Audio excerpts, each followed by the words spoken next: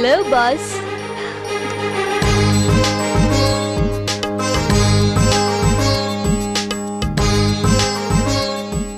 తాతయ్య, కొత్త ఊళ్ళో కొత్త ఇంట్లో నిద్ర బాగా పట్టిందా? మిలిటరీ వాడిని, దేశంలో అన్ని చోట్ల తిరిగిన వాడిని, నాకేం ప్రాబ్లం తల్లి. మీ మాస్టర్ ఏ ఊరికి ట్రాన్స్ఫర్ అయితే నువ్వు అక్కడికి బయలుదేరడం, నీ వెంట నేను రావడం, మన ఇద్దరికి ఇది మామూలేగా. సరే, ప్రాక్టీస్ కి ఎప్పటి నుంచి వెళ్తున్నావు? సాయంత్రం నుంచి తాతయ్య. ఓకే.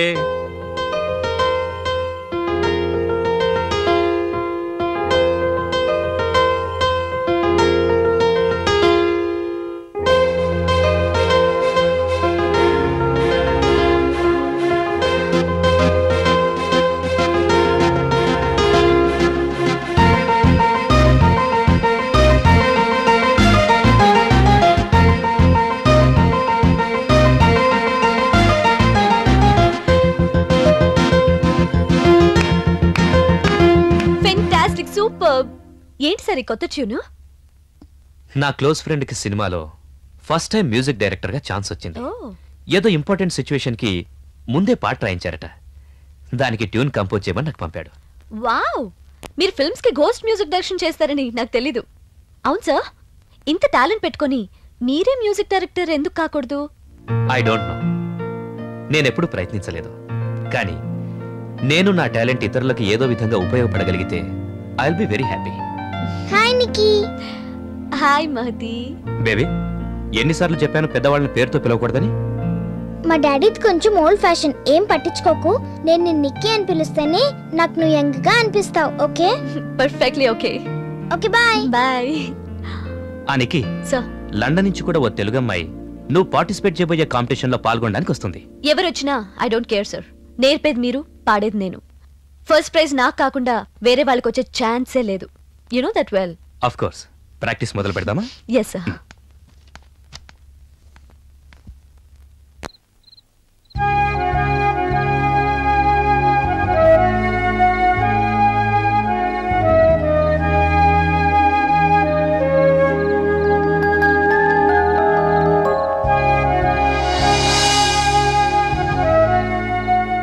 నాని, ఏంట్రా ఈ చదువు? డాక్టర్ గారిని ఏదో పుస్తకం అడిగావంటగా? ఆడాళ్ళ విషయంలో వీడి తాత బుద్ధులే వచ్చేట్టున్నాయి. ఏంటే గొణుగుతున్నావు? లేకపోతే ఏంట్రా, 4 రోజులకు ఒకసారి సినిమా హీరోయిన్ల ఫోటోలు మారుస్తా డబ్బులు తగలేస్తున్నావు. ఈ విషయంలో మీ తాతయ్య అంతే. జేబులో దండిగా డబ్బులు వేసుకుని శనివారం వెళ్ళిన మనిషి సోమవారం కనపడేవాడు. ఎక్కడికి వెళ్ళేవాడు? ఎక్కడికైతే ఏంలే. ఆ విషయంలో మీ నాన్న శ్రీరామచంద్రుడురా. మీ అమ్మ ఎంత అదృష్టవంతురాలు.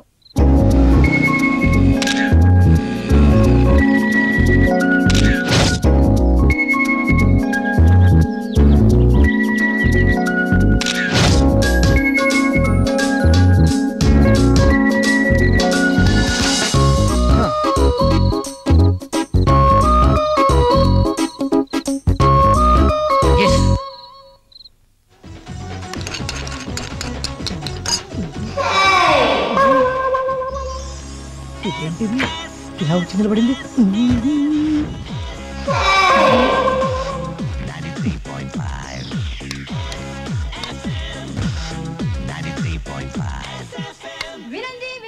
ఏమ్మా, ఇందా నుంచి ఓ నిలబడి చూస్తున్నావు, ఏం కావాలి? నువ్వు అమ్ముతావే ఈ కొట్లో నేను చాలా అమ్ముతా, నీకేం కావాలో చెప్పు. అదే నువ్వు స్పెషల్ గా అమ్ముతావు పాన్.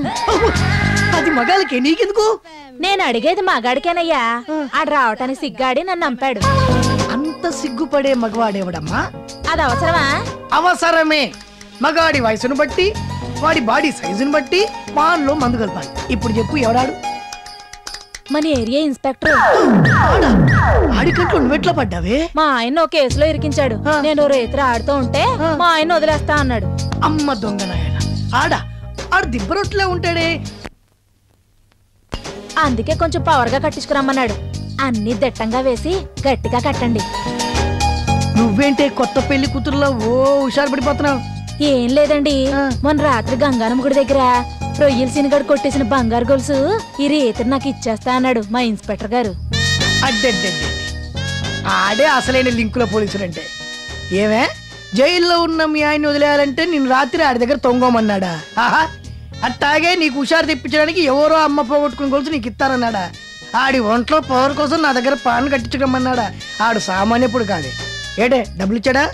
ఎక్కువే ఇచ్చారండి. ఇస్తాడే, ఆడు సంపాదించి సొమ్ము అయితే కదా. సర్లే కానీ జాగ్రత్త, ఆన్లో పవర్ ఎక్కువ ఉంది. పర్లేదులేండి, నేను చూసుకుంటాను. నువ్వు చూసుకోకుంటే నేను చూసుకుంటానా? అమ్మో. ఆహా.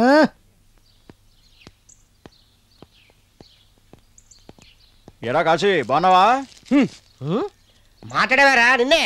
మీతో ఏం మాట్లాడమంటారు? ఏదో అమ్మాయి గారు మంచిది కాబట్టి ఉద్యోగం మిగిలింది. మీరు వెళ్ళండి బాబు, అమ్మాయి గారు చూస్తే బాగోదు. ఇప్పుడు వెళ్తాలేవయ్యా. మీ అమ్మాయి గారి పైన ఊరికి వెళ్తే చిన్న కౌరు పెట్టు, మేము వాడిపోతాం. ఏళ్ళు ఆగేత్తరాయా. వెళ్ళండి వెళ్ళండి. ఆడెళ్ళండి. ఎవడు? ఆ వెళ్ళాల్సినోడు. ఇదిగో ఈ జంతుకులు ఇచ్చు, టైం పాస్ అవుద్ది. తీసుకో బాగా తిను. రారా లోపలాడికి ఏమవుద్దు.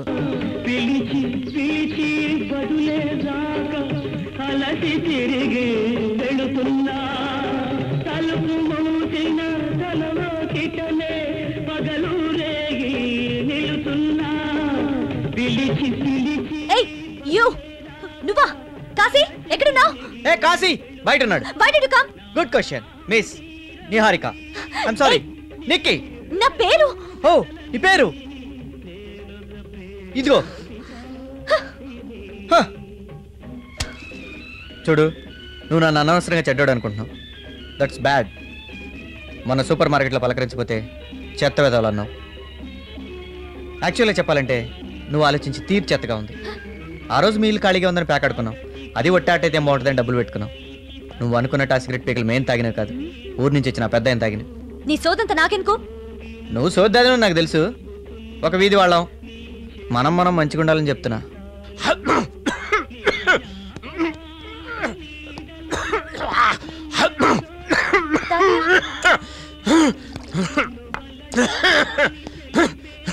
తాతయ్య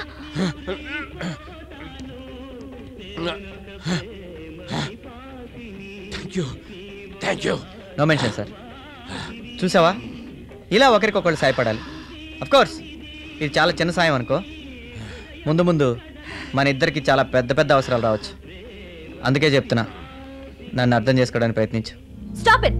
నీకు నాకు ఏం సంబంధం ఉందని నేను అర్థం చేసుకోవాలి?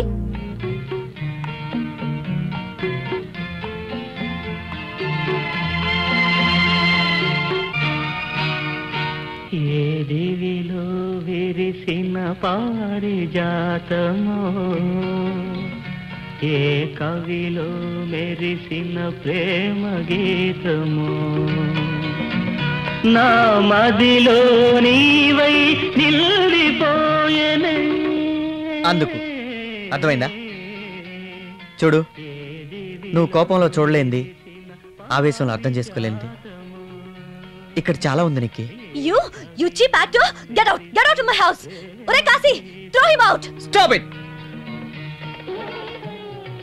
అంతగా అరవకు, నరాలు తెగిపోతాయి.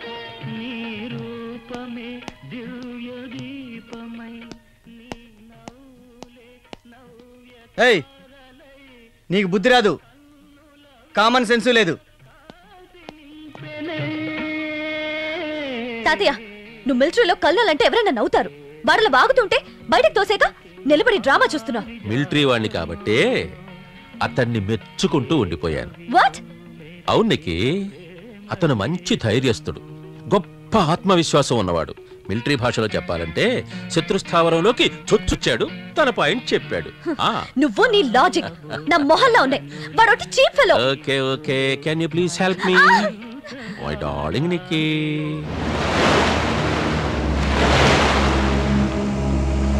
అరే, ఒట్టి తింగరదానిలా ఉందే, కనీసం మాట అయినా విందే. జస్ట్ ప్యాక్ ఆడినంత మాత్రం పూర్తిగా చెడ్డవడం అయిపోతాం. ఏంటోరా, ప్రతిసారి ఆ అమ్మాయితో నువ్వు వెళ్ళి తిట్లు తినిపించుకోవడం చాలా బాధగా ఉందిరా. ఏడ్చావు. అన్ని లవ్ స్టోరీలు మొదట ఇట్టాగే ఉంటాయి. ఒరే నీరు, ఆవిడ మనసు రాయి లాంటిది అయితే నీ ప్రేమ వజ్రం లాంటిదని రుజువు చెయ్యి.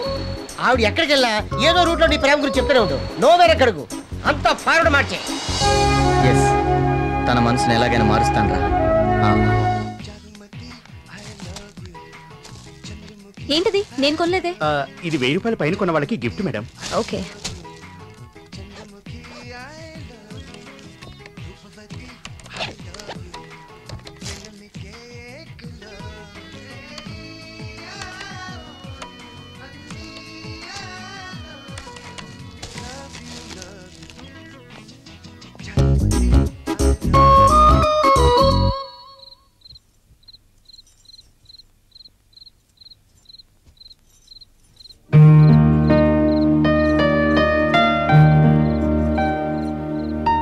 What Vimalamma, what are you doing in my room? Changing bedsheet. మాసిపోయారా? నీకెందుకే ఇవన్నీ, నేను చూసుకుంటాగా. ఒరే నాని, ఆ, ఏమిట్రా ఈ వింత? నీ రూములో ఒకే ఒక అమ్మాయి ఫోటోలున్నాయి. ఎవర్రా ఈ అమ్మాయి? ఈ అమ్మాయి పక్కన కొత్త హీరోయిన్. ఏ సినిమాలో? నాగార్జున సినిమాలో, పేరు పెట్ల. ఈ అమ్మాయి నిజంగా బాగుందా నాయనమ్మా? చక్కగా నిండుగా లక్షణంగా ఉందిరా. ఆ పాత ఫోటోలు చూసి చూసి రోత పుట్టిపోయింది అనుకో. అంటే నీకు నిజంగా నచ్చిందా? రేయ్, నేను చక్కగా ఉందంటే తిరిగే లేదు. హో, అమ్మయ్యా, నీకు నచ్చిందంటే నా టెన్షన్ తీరిపోయింది. అమ్మయ్యా, నా టెన్షన్ తీరిపోయింది. ఏంట్రా ఏదో పెళ్లి సంబంధం కుదిరినట్టు సంబరపడిపోతున్నావు? జాగ్రత్త, పరీక్షలు దగ్గర పడుతున్నాయి. అమ్మాయిల పిచ్చిలో పడకు. డోంట్ వరీ నాయనమ్మా, నేను నీ మనవడినే. పరీక్షలు అంటే నాకు భయం లేదు. ఓ,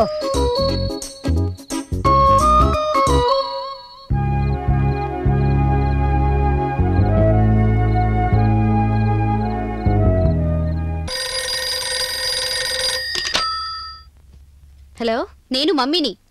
ఎలా ఉన్నావు? నీకేం బాగానే ఉంటావు. నీకు సంగీతం ఉందిగా. 2 రోజుల నుంచి లైన్లు దొరక్క చస్తున్నాను. మీ ఇంటికి విక్కీ వస్తున్నాడు. సింగపూర్ నుంచి అసలు ఈ పాటికి వచ్చేసి ఉండాలి. విక్కీయా? ఎవరెతను? మన డిస్టెంట్ రిలేటివ్. నీ చిన్నప్పుడు మనతో హూస్టన్లో మన ఇంటి పక్కనే ఉండేవాడు. గిటార్ బాగా వాయిస్తాడు. ఇక్కడ చాలా పాపులర్. హూస్టన్లో బాగా రిచ్ ఫ్యామిలీ వాళ్ళది. ఇదంతా నాకెందుకు చెప్తున్నావు? అమ్మను గనుక. నువ్వు నాకు పెళ్లిడికొచ్చిన కూతురువి గనుక. నువ్వు ఇప్పట్లో అమెరికాకి తిరిగి వచ్చేట్టు లేవు. అందుకే మేమే వచ్చి అక్కడే పెళ్లి చేద్దాం అనుకుంటున్నాం. మళ్ళీ మొదలెట్టావా? నాకు తప్పదు. మీ డాడీకి హాస్పిటల్ రోగులు, అవి కాకపోతే సంగీతం క్యాసెట్లు. తాను చెడింది కాక నిన్ను చెడగొట్టి పెట్టారు. ఇలా తిట్టడానికైనా ఫోన్ చేసింది? నేనేం తిట్టనక్కర్లేదు గాని ఆ విక్కీని మర్యాదగా చూడు. తర్వాత నీ అభిప్రాయం చెప్పు. తాతయ్య బాగున్నారా? ఏమిటమ్మా, తుపాకులా ట్యాంకులా? అదెప్పుడు ఉండే గొడవే కానీ అమెరికా నుంచి ఓ పెద్ద గెస్ట్ ని పంపిస్తోంది. ఫస్ట్ అతని మర్యాద చూడాలి.